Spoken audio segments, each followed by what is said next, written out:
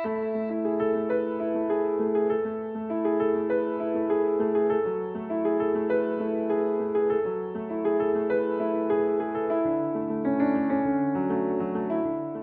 by Abraham Lincoln, the 1862 Morrill Act laid the groundwork for land-grant institutions such as the University of Arkansas. These land-grant universities would provide education for all. It would provide a link between the once remote outpost of research. 1862 Morrill Act, initiation of land-grant pattern in USA. 1887 Hatch Act. 1914 Smith-Lever Act. 1960 the first agricultural university emerged in India based on land grant pattern with 3 mandates: teaching, research and extension. बहनों और भाइयों, मुझे यहाँ बुलाया कहते हैं उद्घाटन करने। असल बात तो ये है कि हम इस पेज में पड़े हैं उद्घाटन किसी इमारत का नहीं कर कि हम अपने का उद्घाटन कैसे करें। GB Pant University of Agriculture and Technology, Pantnagar. Since then, the university has lived glorious 60 years. But now, what is the way ahead? Where to lead towards in the light of grassroots realities, shifting perspectives, the global challenges and demands of the future? I use this opportunity to brief on the institutional capabilities to meet the challenges of our present times. GB Pant University of Agriculture and Technology is the first agriculture university that very well known. It played a great role in promoting green revolution in India, and also that's one part of it, that in the service of the nation for the food security, I think this university has done a tremendous job and creditable work. If that is so, in the present context with the times that we are now facing, what is its future challenge and how we are managing that? The institutional responsibility today is seen in 2 ways by us. One is in producing the trained students as future citizens of India who are very well educated in agriculture, technologies and every sphere, and they serve the nation in different areas. To that extent, what we find is being even the first university, we have to increase the number of students that we can teach and produce. So far, almost 40,000 students have passed from here. But when we look at the annual turnover, it is hopelessly low. By any standards, Pantnagar should aim for the future that in coming 20-25 years, it should have almost 25,000 students. It's one of the challenges we face. Infrastructure wise, it has a lot of things, it will need few things.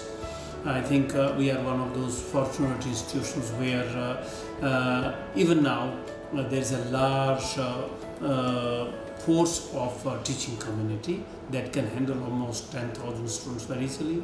But our problem is with hostels, with delivery systems and others. So this challenge we have taken up, and we are planning how do we go in a process-wise way, increasing numbers first up to 5,000. We are already 4,000, adding 1,000 more. From this year onwards, the process has started.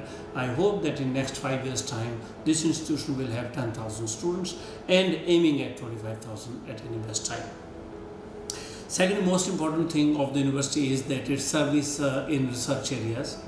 It's an institution that we normally characterize as a national agriculture university with the state character, or you can say it in a different way, that it is a state university with national character. State university in terms of its administration and mandate, that it is a University of Uttarakhand state. However, it's a research service in the form of producing seeds, and that's very much wanted by seed producers and farmers almost all over in North India. And with that kind of service, I think we have a challenge. One, to maintain that service of almost 6,000 quintals of seeds, quality breeder seed and foundation seed, going further for production. So it comes to a large amount of seed base that we provide. So it's one of the pillars of continuing food grain production in India, and this university is doing their job in a very satisfactory way. However, our problem is that for this reason that we were focused on one side, the service to hill farmers has been negligible, partly because that was not in its mandate earlier, and partly that we had research programs largely tuned to national service. But in this process, our weak point has been serving the hill farmers of Uttarakhand. This challenge is now being taken seriously. We have to change our whole research focus in that sense, make new programs. Hill farmers' problem is that they don't want actually only seeds, but they would need new crops for the kind of cropland they have, rain-fed areas. We have not prepared ourselves to serve farmers who depend on rain-fed cropland. The university recruited new deans and directors in 2020. Let's look into their purview about the future of the university. College of Agriculture was the first college of the university, which contributed immensely in ushering Green Revolution. Now, what are the priorities of the college to remain equally vibrant and relevant?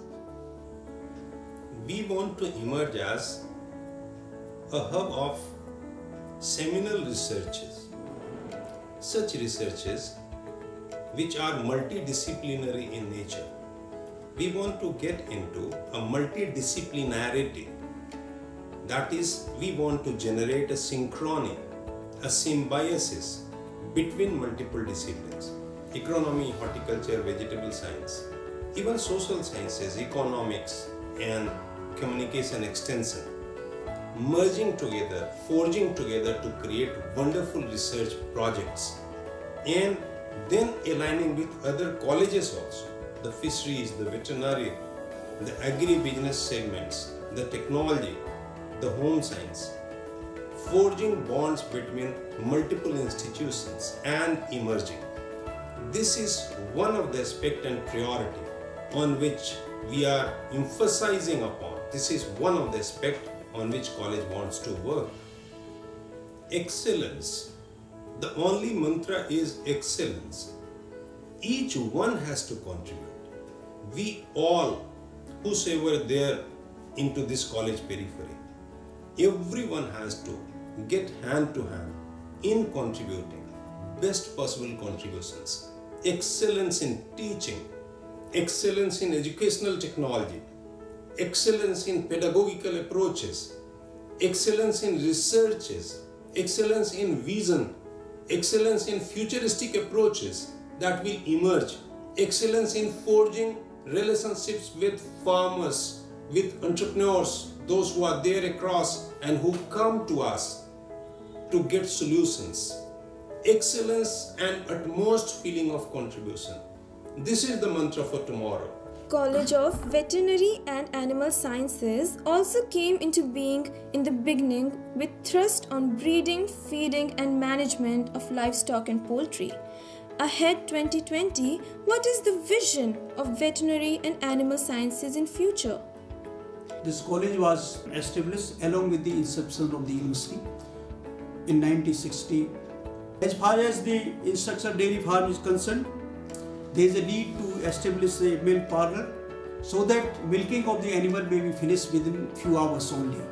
And for that we are seeing this number of the labour is engaged and the production cost of milk goes high.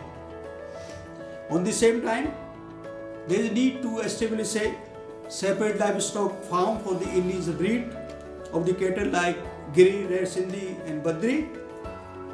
Then there is also need to produce the purebred bull, frozen semen and A2 category milk. Production of the vermicompost, earthborne, collection and the distillation of the urine may be another step to enhance the income. The College of Home Science emerged to look into the thrust and priorities of farming systems, especially farm women. The college emerged as a center of advanced studies in aligning disciplines. But looking into the shifting priorities of the era, the college has to reorient its futuristic strategies. At present, Home Science College of Pantnagar is standing at first place in India, and we are having very good infrastructure at present, but we want to update it so that can also be done with the help of the funds available. That is, we need to generate through our various activities, as I just told you, that through the diploma, so online, offline diploma and certificate courses, and also through the research projects, etc. We want to upgrade our research work, or we want to strengthen our research of the students, and also for the faculty. Therefore, we are trying to plan and execute some research projects which can be funded by reputed national and international funding agencies, so that the infrastructure facilities can be created into the college, better facilities can be created, quality research can be done, and along with the students' research at the MSc and PhD level can have a better insight regarding this. The disciplines of agricultural and civil engineering were established to supplement the thrust of agriculture. Later, multiple disciplines like electrical, mechanical, production, computers, information technology were added to make a full-fledged College of Technology, which emerged as a center of repute. To provide them a quality education, we need to have world-class laboratories. So for that, we are developing, we are buying, purchasing the latest equipment so that they can have the best of equipments for their practical experiences.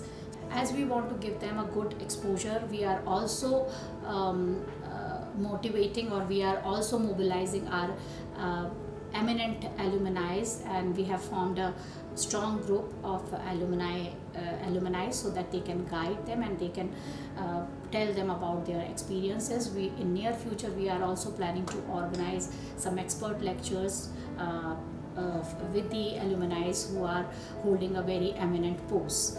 So our ultimate goal is that our students, they make a mark on the world map. So for this, our faculty and our students both are working together hand in hand to take our institute to another level and to mark a spot on the world map.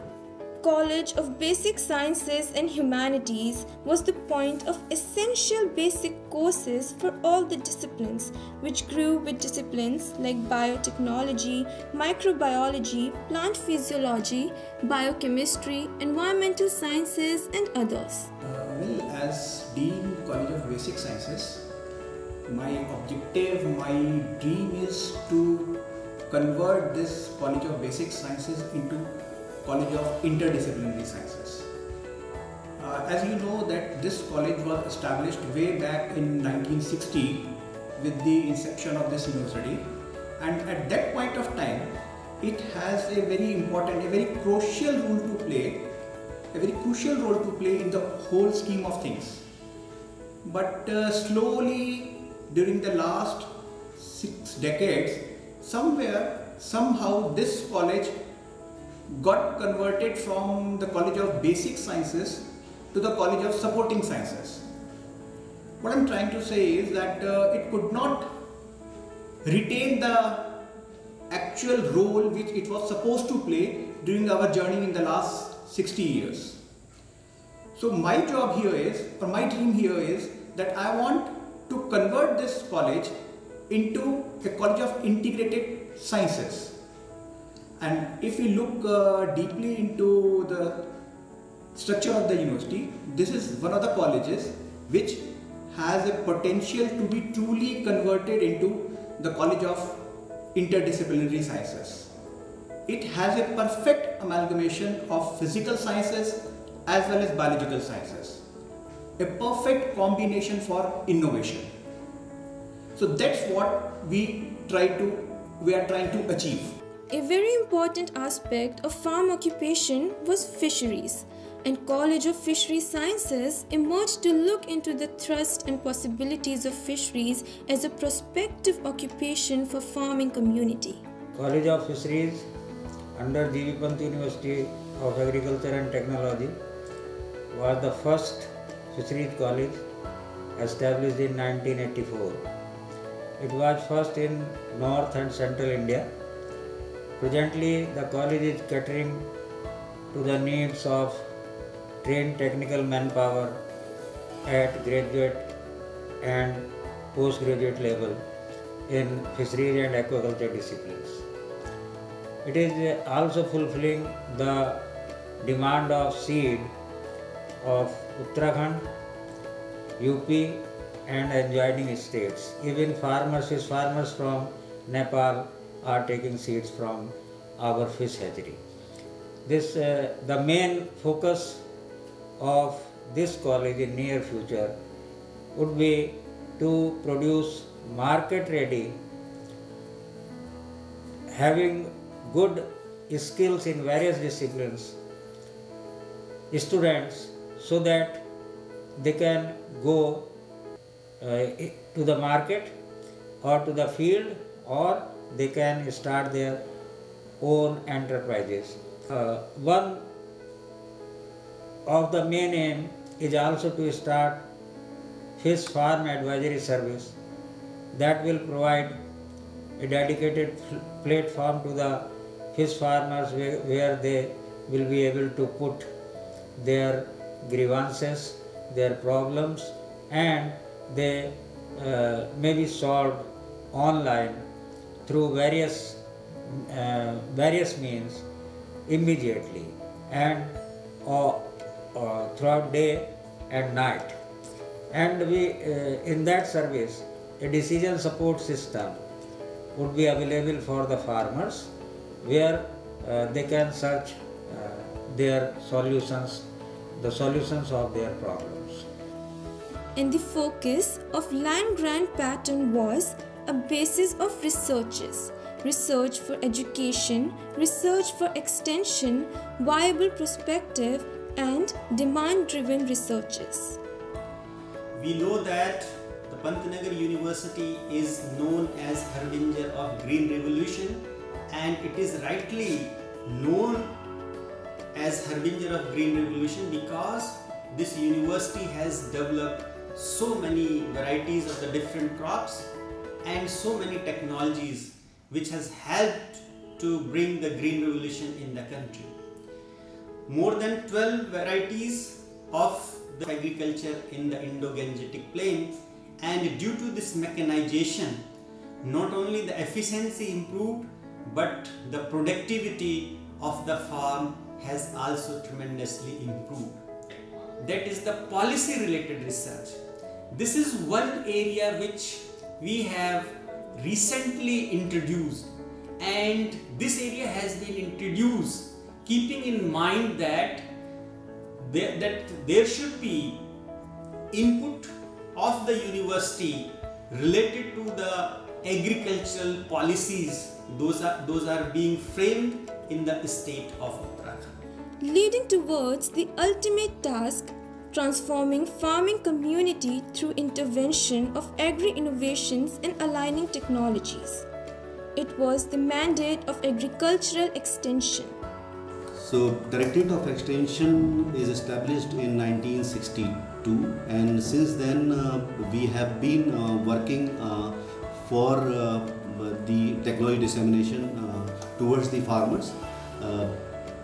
But slowly and slowly as the technologies are advancing, we are taking them to the farmers to make them understand through the demonstrations, through the skill development trainings, and the other focus of the directorate is also to see the technology's feasibility onto the district or at the farmers level. So for that we use this on-farm trials. So the other focus of the directorate, having seen this COVID-19 pandemic, we will be focusing our efforts for the entrepreneurship development for the farming community and also for the people who are coming from the outside of the state. So we will be thinking of using those technologies which are good, which can be quickly disseminated to these people, and they could be enriched with the knowledge of that particular technology, so that they can start their own business maybe at the smaller level. So this is what our approach is going to be. The thrust of Pantnagar is to generate capable professionals through training the students in research during master's and PhD studies. The university is known for calibered postgraduates of Pantnagar. The College of Postgraduate Studies was established in 1963 with initiation of the Masters in 12 departments of Agriculture and Basic Sciences, and subsequently in 1965 the PhD program was initiated. At present, the College of Postgraduate Studies offers MSc in 65 disciplines and PhD in 52 departments. The postgraduate research, the funds will be developed through the various means, particularly by establishing the postgraduate research piggy funds through the donations, support from the various stakeholders, industries, corporate sectors and general public. It has been tremendous 60 years. The university is committed for a vibrant and excellent future ahead with utmost sincerity and dedication. And also kind of mixed farming, crop and livestock, how to sustain the farm economy on those farmlands is our challenge. With these 2-3 things, I think we are preparing as a leading institution in terms of quality, and also with COVID, the post-COVID, the whole corona scenario has taught us one thing, that we have to be prepared for a big change from classroom into meeting the exigencies of time into online imparting of courses and even examination one day. So this is a new dimension that we have added. So I'm quite hopeful with the team of colleagues that I have now. Job, it's already been conveyed. In terms of academics, university needs to prepare to expand number-wise and quality-wise, change our whole system of dissemination of courses, teaching systems into different kinds of modes with numbers. That's very important. As I said, we will like to strengthen our services that we give to farmers, that's on seed technology. While we are giving good service on producing seeds, it's equally important that we maintain our research on the ground level here in the university to keep on producing new seed varieties to cope with the emerging problems of diseases and climate change. That also is going on, and this is an area that we need to strengthen further. We are continuously on to that effort. A new effort is on hill agriculture, transforming hill agriculture or improving its whole efficiency. I will not say productivity, because efficiency in terms of economic security that hill farmers can have from the farming sector. This is a challenge for which institution was not prepared so far, and we are preparing others, and I'm quite hopeful that with the team of scientists that's working on it today, we are going further. Last of all, probably the most difficult, painful thing is that transforming the institution into a kind of university that depends not only on government funding, but it generates its resources in a way that we are able to say, well, you pay this much, but we can sustain for most of our expenditure. This has been an area that Pantnagar already has areas where it has its own income. It's good enough income by that standard, but its expenses are also same. But if it has to grow come up as a global university, a university with high credibility nationally, internationally, then probably we have to learn to raise our own income quite a bit. We are working on those things. I'm hopeful that my colleagues will who have been already briefed on these things will come up to my expectations in delivering these dreams. Thank you very much. Remaining relevant is our utmost priority. With our students, our faculty and our farmers, we are committed to retain the food and nutritional security of the nation.